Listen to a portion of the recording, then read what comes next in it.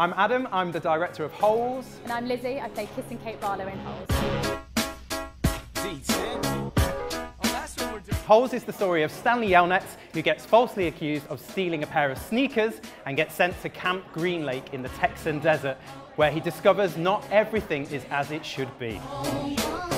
So I read it years ago, and then I saw the movie and loved that too.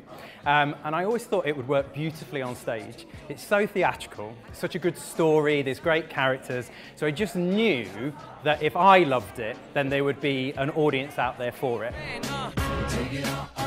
We use puppets of the yellow-spotted lizard, of the rattlesnake, we've got balloons of pigs, we've got flying lights in jam jars. It's really exciting and visceral and fun. The story is a fable really, so it lends itself to theatricality. So if you love the novel and you love the film, then you'll love the play because it's all the familiar characters, Stanley Yelnats, Zero, the Warden, Mr. Sir, they're all there.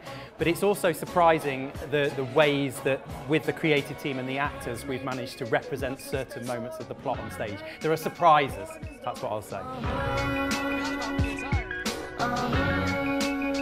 The themes of Holes are friendship, love, staying true to who you are.